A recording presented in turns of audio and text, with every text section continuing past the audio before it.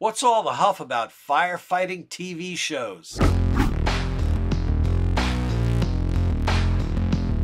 This is Billy Goldfeder answering some questions from you as part of our What's Your Problem series hosted by FireRescue1.com and Lexipol. And here's today's question. I recently saw that someone at Cal Fire disavowed the new show Fire Country, saying it's unrealistic. Aren't all these shows unrealistic?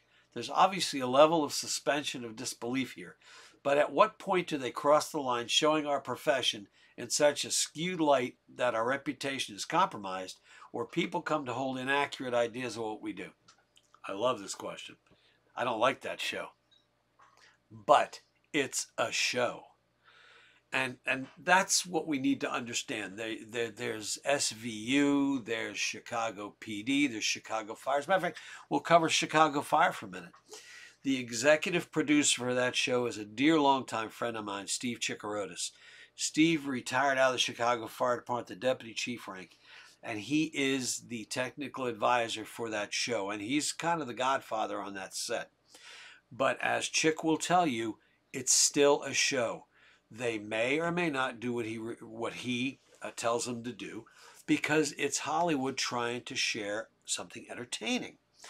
So when those shows make you cringe, understand that. Now, again, I don't know anybody involved in Fire Country. I have seen it. Not a big fan. Very disappointing. Surprised that Cal Fire was able to put Cal Fire, or that someone approved that, but that's neither here nor there. I have no control on that. But understand it's entertaining.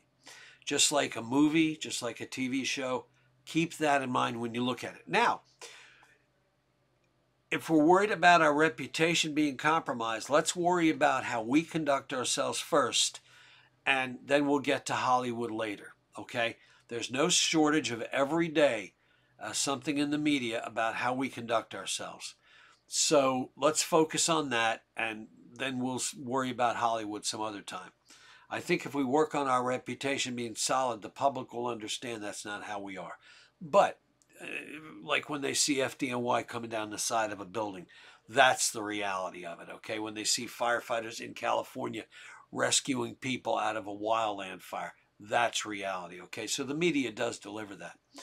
However, if we are concerned about our reputation, our profession, as I said, focus on that within our own organizations.